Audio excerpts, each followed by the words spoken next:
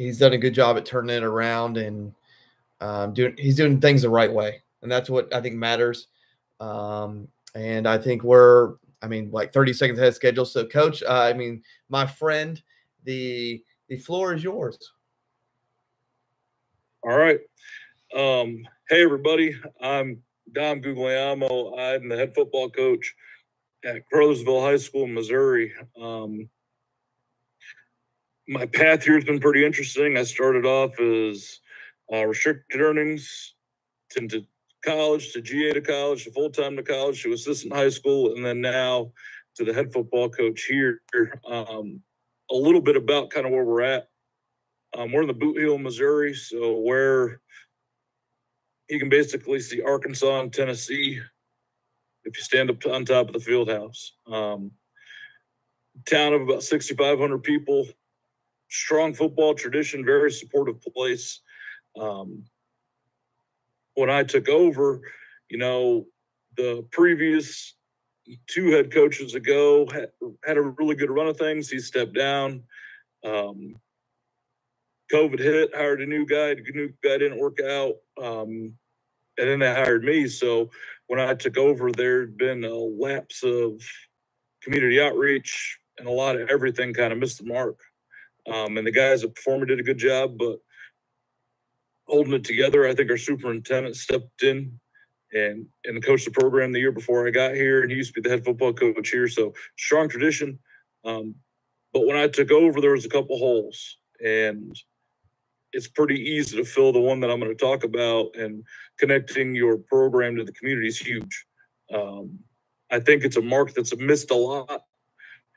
My alma mater has won 2 or 3 state titles in the last 8 years. I think they'd be more successful if they embrace the community a little bit more. But I think that this is something that we can all kind of do. First, what's your football community, and take the football team out of it. They're the family. They're the household. So what's around it? Here for us, businesses. There's a few small businesses. We got the steel mill. There's a lot going on here and in the surrounding area that needs to be tapped into, and that we kind of have tapped into. Being in Missouri, we all know that Bible Belt area.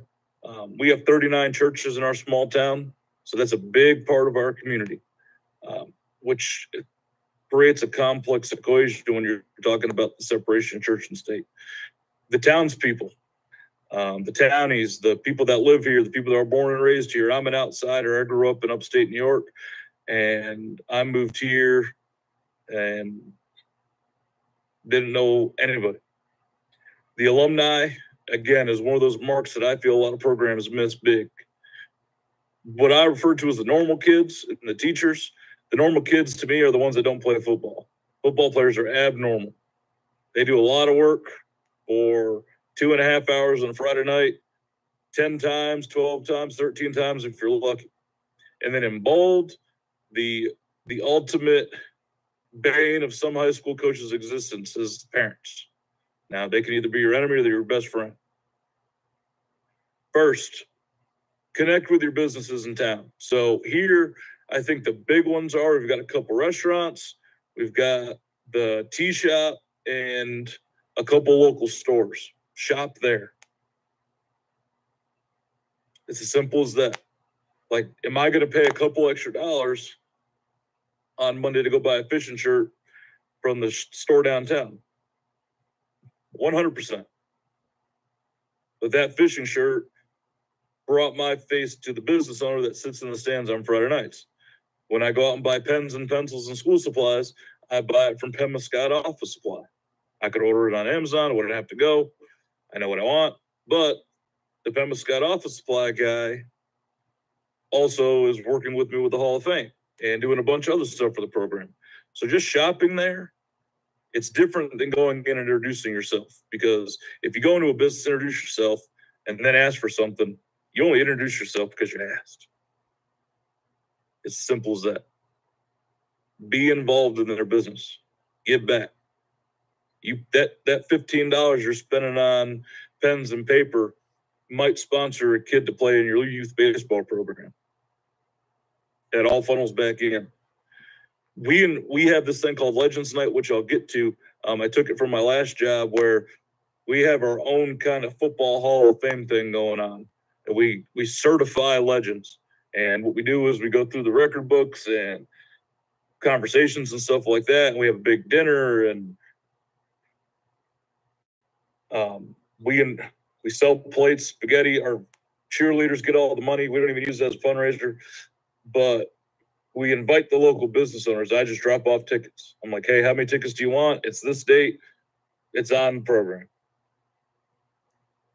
We invite them to everything. Everything that we do, we invite the businesses to be involved. Not asking for money, just inviting. There is a point in the life of a high school football coach where you have to fundraise. If you're involved with the businesses, they're more apt to help you. They are. I'm not going to give my money to somebody I don't know. And you ask a small business for money, like, you got to realize they might just be breaking even, and they're still going to give you whatever they can.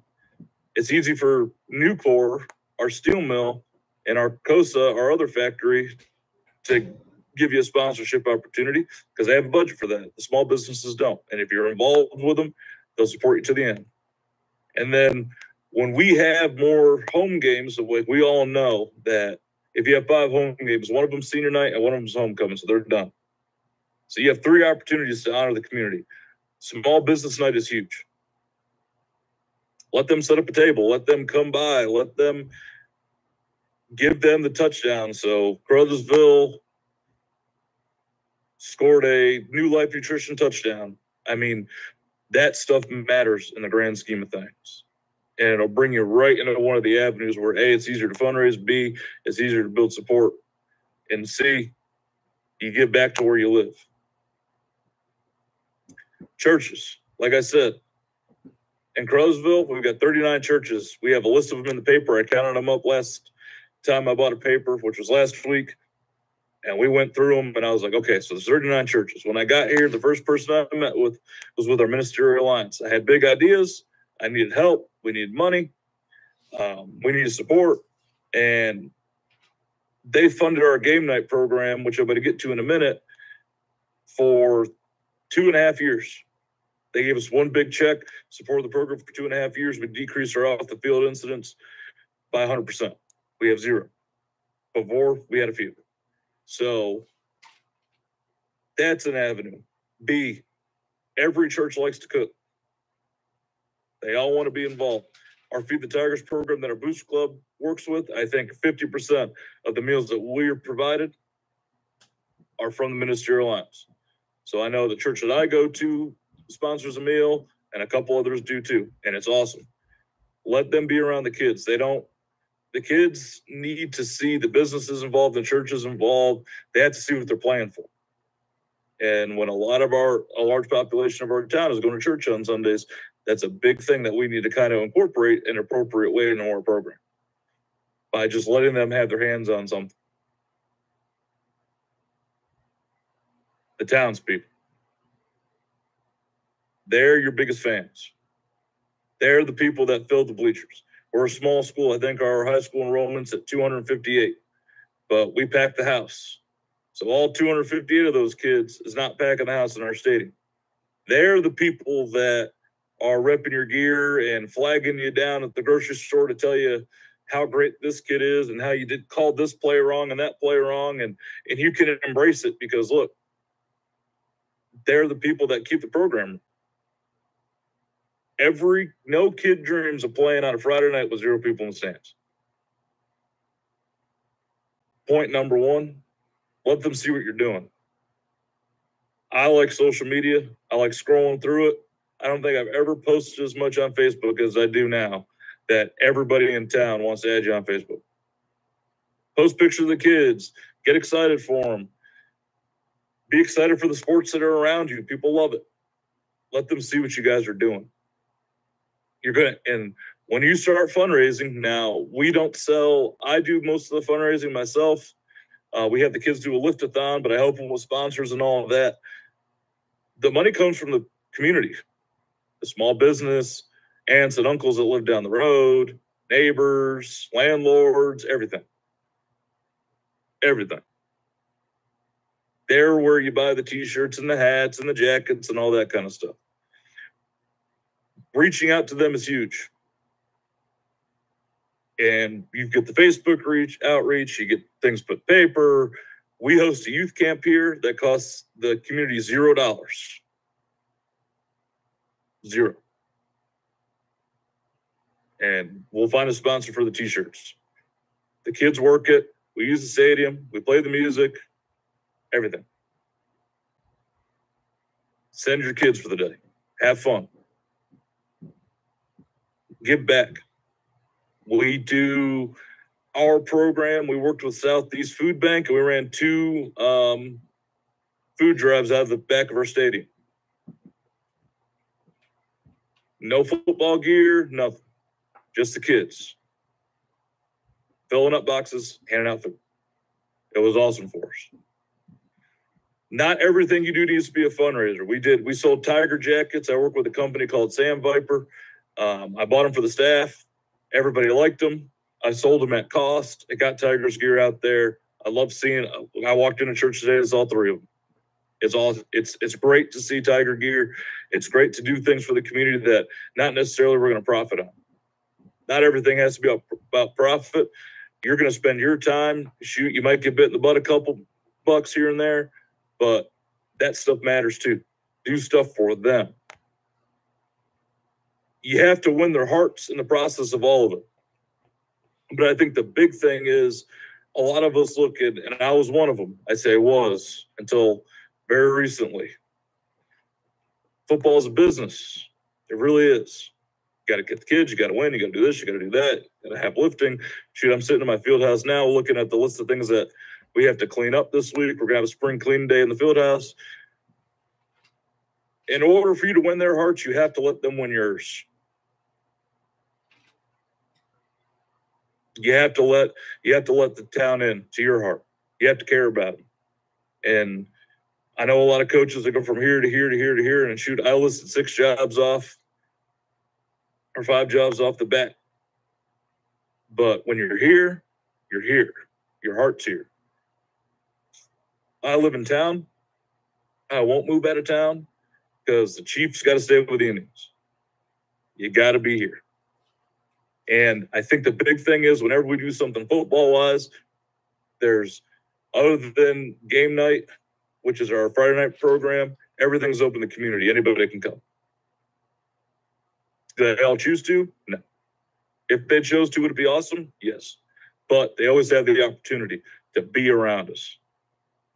They know your name. They know where you're from. Shoot, they know where you live, which is sometimes good and bad. But they see your face. They see your program. They see your kids smiling, having fun. Helps loosen the pockets up a little bit. Helps put butts in the seats. If you're available, the kids are available. They see it. The practices are open. They're more apt to be there on Friday nights. And that's really what you want. Alumni. It's important. When I got here, there was no alumni association. First thing I did was I put out a Google form, and I said, everybody sign up for the alumni association. And what the alumni association does for me is I send an email once a month, once every other month, ask for pictures, memories, stuff like that, turn that into Facebook posts, all that stuff. Kind of bring the past back to the present. We've had football here since 1915. Players of the year, all-staters, people that have made it to play Division I football. Like, you want those guys kind of involved in the program. You want them being proud that they're an alumni. Keep them informed. Shoot, my next email is just going to be, hey, we're starting spring ball, and half the kids, a third of the kids are playing baseball, a third of the kids are doing track, and a third of the kids are in the weight room. So we're going to have to be creative with spring ball. They want to hear it. When you have a fundraiser, say, hey, this is our fundraiser that we're running right now. Hey, these 3 kids were our top lifters. All that. communicate, let them be involved. I know there's programs that you could, like Blast Athletics has something that you can have an alumni group and they can be watching videos and all that. I'm not a huge app guy because I think you cut out a section of people when you use an app because not everybody's tech savvy, but it's a useful tool. Celebrate things as much as you can. Last year we had a game where we celebrated a team that made it to the state semifinals. The coach had passed away. We got a plaque for his wife and his children. Had the players go out there during halftime, cheered, they shared stories. There was tears, there was laughter, there was a whole 9 yards, sharing memories and all that kind of stuff. And it was awesome. It was awesome. It was great to see. I got to put some faces to names, guys that won Players of the Year and Lineman of the Year and All-Staters and all that. So we do the Legends Night where we honor legends and we invited everybody. In our field house, when I got here, we made banners for the past conference championship teams, district championship teams, card trophy winners, which is the top player in CMO, and CMO Offensive Lineman of the Year winners. And we have them hang in the field house all the time. And the key is I left room to grow on every single one. So when the kids walk in, they see the past, they understand the football tradition, and it kind of helps them push mentally forward. Normal students. It's the tough part because I know if there's a lot of high school coaches watching, you hear football players get whatever they want, this and that. Athletes do this, they never get in trouble, and you get all the rigmarole of people generalizing what football players go through. I'm going to be honest with you. Between football and wrestling is two of the most demanding sports in any level. Our kids, the weight room is active all year. Shoot, it's our spring break, and I already just released the time, so Fieldhouse is going to be open voluntarily. These kids are always doing something. Always doing something. Community service, everything. They're active in the football group text all year. I even have the group text with the guys that are football players that play baseball. It's called the Dang Football or the Dang Baseball Players, where I keep up with them and send them updates and when spring ball is and weight room times and ASVAT times and everything. Normal kids don't get that. They just don't. It's their choice. Some kids can't play football, boys, girls, whatever. You want to get them involved as much as you can. Same thing with teachers. You want a teacher to call you before they call the assistant principal. And if my assistant principal is watching, I'm sorry. But in order to do that, they need to be involved in the program in some regard. I presented a playbooks clinic in February in Kansas City. I met a guy from Kansas City who does this thing. He calls it the STARS program, where teachers can give out helmet stickers. And they get updates every week, and you offer the opportunity to give them a helmet sticker based on academic performance, attitude, effort, all the stuff that kind of you want to promote in the classroom. We started that. We call it the Pause program. If you're interested in it, shoot me an email, message me on Twitter. I'll send you what we came up with here and for the Tigers. So Tiger Pause fits us a little bit better. But I've had a lot of good feedback. It allows these teachers to give you something positive about the kids. It allows the kids to look at the teachers in a more positive way, because when you're giving out helmet stickers and you got a paw and it's from the English teacher and you're like, oh, I didn't think she liked me, breaks down the barrier. I also have the normal kid. She makes all of our football graphics, or basically any graphic that we post on social media, she makes. Last season, we had 39 postseason award winners, from academic all-state to all-district to all-conference. She made every single one. We had a signing day for one of our players. Really proud of him. She set the whole thing up. She said, my idea sucked. She fired me. She did the whole thing, and it was awesome. She did great. Great job. But we're going to roll with that format forever. And that being said, all hands on deck. You want everybody that wants to roll to kind of be able to contribute in one way or another. The teachers have their teacher or faculty and staff night. They get the jerseys on senior night, all that. We even had each kid in the program and coach, including myself, we videotaped who's their favorite teacher and why, and tell them to thank them. and we put it all in one clip cut video and posted it and sent it out to everybody. The amount of teachers that you saw with tears in their eyes because they were so happy that they were somebody's favorite teacher was amazing. All hands on deck. If you're going to be successful, all hands on deck. Parents.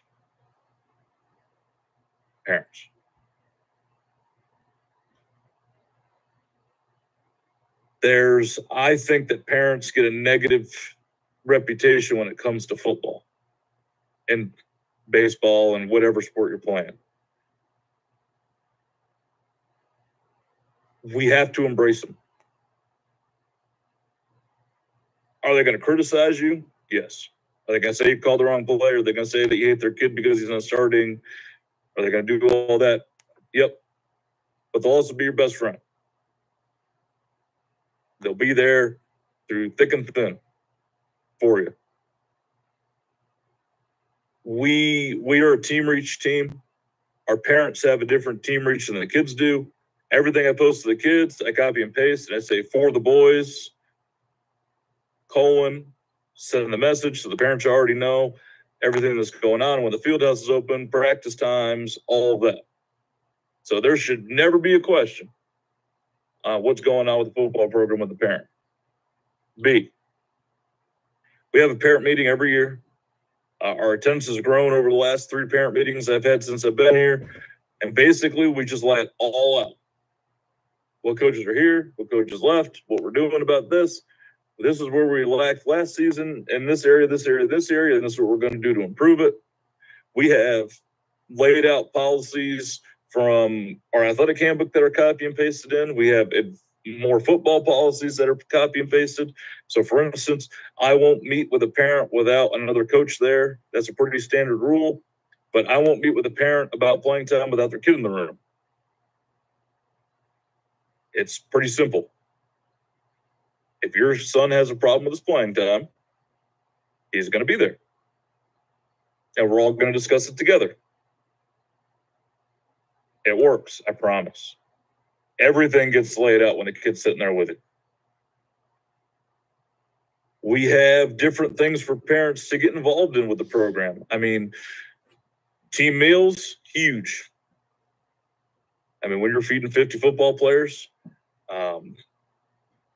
moms do it the best. That's just a fact. I don't know what it is about my mom's peanut butter and jelly that's different than my peanut butter and jelly. She just does it better. Moms do it better. Food. It's just a fact. When we have game night, we invite some parents every week. Like, hey, do you want to come to game night? The kids are going to be playing video games or playing football or playing ping pong. We've got 3 ping pong tables and all that. Come play ping pong. Come chill with the coaches. Help serve the food so that they can see kind of how the team and the coaches interact. It frees us up to really monitor the kids, lets the parents feel involved, everything. We started a mom's club. We have a mom's practice where we invite the moms out to practice and they run through drills with the kids. It's hilarious. They have a blast with it. They always, last year, one of the moms was like, you make them run too much. I was like, we haven't even warmed up yet.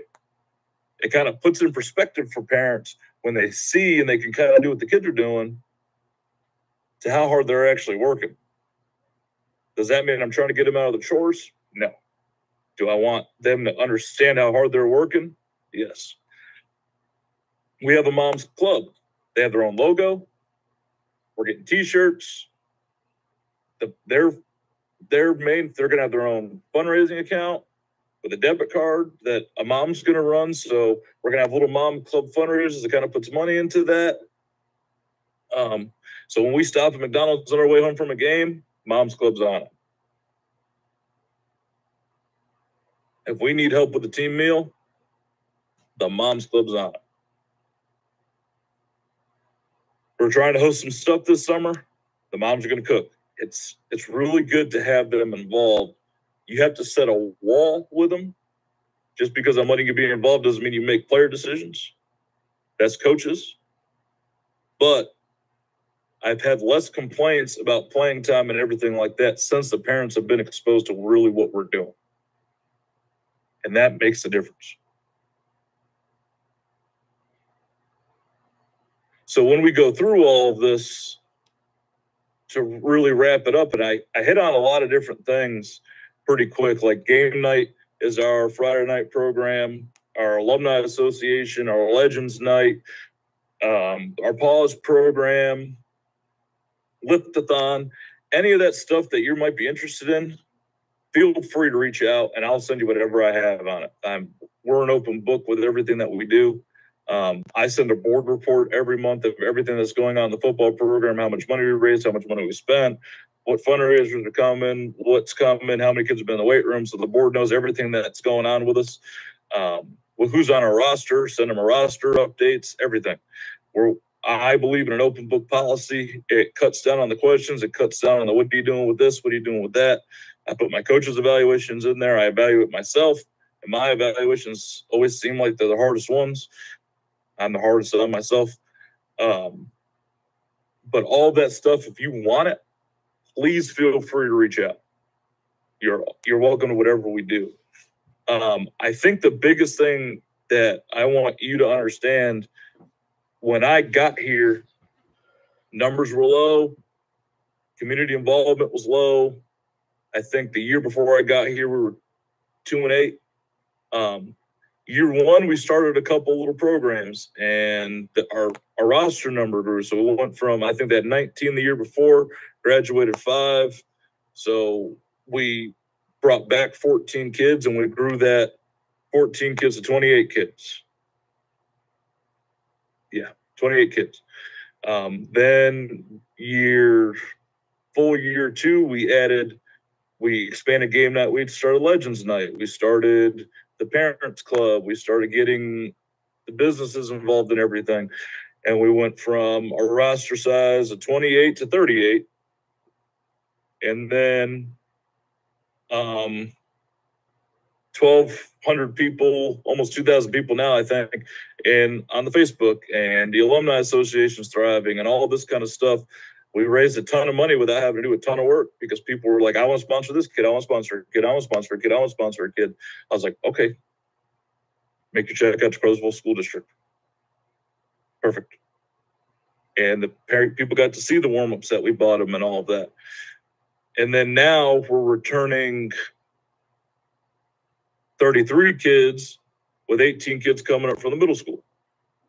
So it's allowed us to really grow the brand back. And I say back because there is a strong football tradition here. Allow the community to get back involved and be supportive and see the kids and see the coaches and put butts in the seat and really revitalize the football program. And naturally, I'm just the idea guy. I got a group of people that really take my idea, tell me that I can do better, and then make me do it better. I have a crew of parents that are really supportive in that role. My staff gives a lot of input and does a lot of great things with making the program better every single day, constantly clinicking and growing and building bonds with the kids. And we wouldn't have went from 2-8 to 4-5 to 7-4 with a home playoff win in 2.5 years without the kids buying into the weight program, the kids buying into the program, the coaches buying in to themselves, and the kids in the community buying back in without any of the stuff that we've done. So my email is here. It's at Coach Guglielmo or Guglielmo at cps18.org. My Twitter handle's there. Follow me on Twitter. I'll follow you back. I always check my Twitter messages. Always check my email. Nothing really goes unanswered with me. If you want anything, need anything, want to talk football, please feel free to reach out. Please feel free to reach out. All right, Coach, just sit right there real quick while I finish this up and on the stream, then we can chit chat. Coaches, like I said, if you got any questions, email, put them in the chat real quick before we wrap this up. Send them a DM. Coach will get back to you. I've known Coach 4 years now. Seems like so much longer because of the COVID year, but you just reach out to Coach. He's doing a really good job there. There's some stuff I wrote down in there that I might add going forward.